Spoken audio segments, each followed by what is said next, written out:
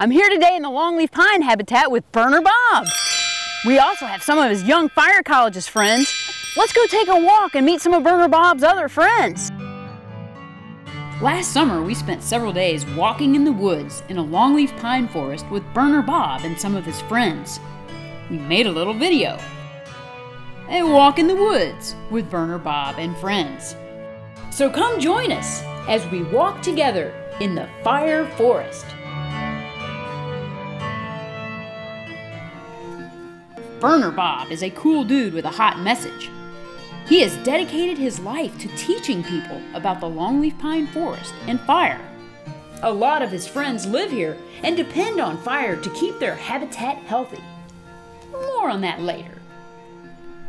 Say hello to the fascinating gopher tortoise, a keystone species whose burrows are important for a lot of critters.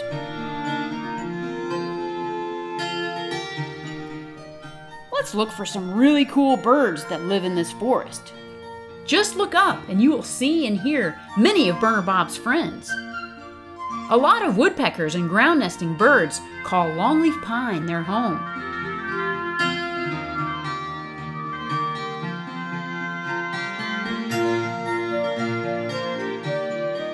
It's always nice to spend some time with the gentle giant, the indigo snake, who is emperor of the forest. It's the largest non-venomous snake in North America.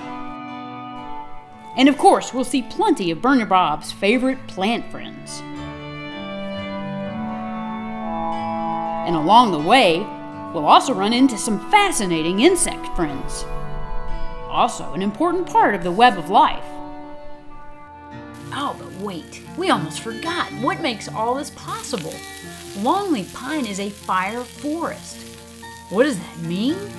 Well, it means that the trees and the animals need fire in order to survive. Geez, that's weird, right? Let's explain this concept on Burner Bob's gigantic smartphone. Kids and animals, I'm Burner Bob. As time passes, the woods get overgrown. The soil gets tired and worn out, and there is no space for the animals. Eventually, lightning strikes and makes a fire. After the fire passes, the sun's rays break through, and nutrients and minerals from the burned plants seep back into the soil. The soil is now fed and happy again. A fresh understory grows back, and the animals return. Another replenishing cycle is completed. Lightning fires have been cleansing fire forests for thousands of years. It used to happen every couple of years here in the longleaf pine. Unfortunately, it's hard to let them happen naturally now because there are just so many people and houses and farms and businesses everywhere. So today, Burner Bob's fire ecology friends have to carefully set controlled fires. We have special tools to do this, and we train for years. We even have important fireproof clothes to protect us from the dangerous heat. We write detailed plans, get a permit, prepare the area, and burn small sections at a time, only when the weather is right. That means when the humidity is right and when the wind is right. It's called prescribed burning. Burner Bob is helping the crew get ready for the prescribed burn today. He's loading the drip torches and the hand tools and the hoses. We ready, Burner? Oh, and you're probably wondering what happens to all of Burner Bob's friends during the fire.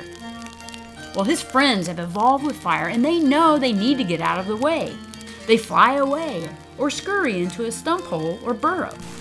To them, getting away from a fire is just like hiding out from a big thunderstorm to pass. So the animals hide as the fire burns throughout the day. But the animals are not the only ones who are fire adapted. Even the plants are. Check out this young longleaf pine. Fire just passes right by them, and they barely even notice.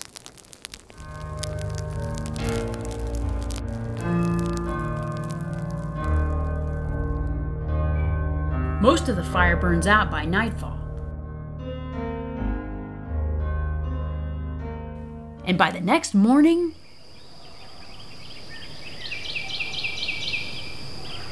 animals are back. ready for a fresh start.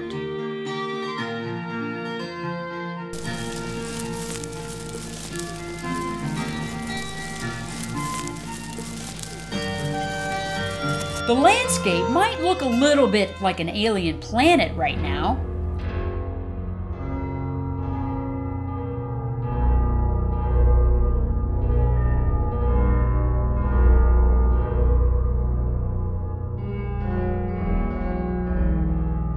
But in a few days, the plants will start growing back thanks to the newly nourished soil.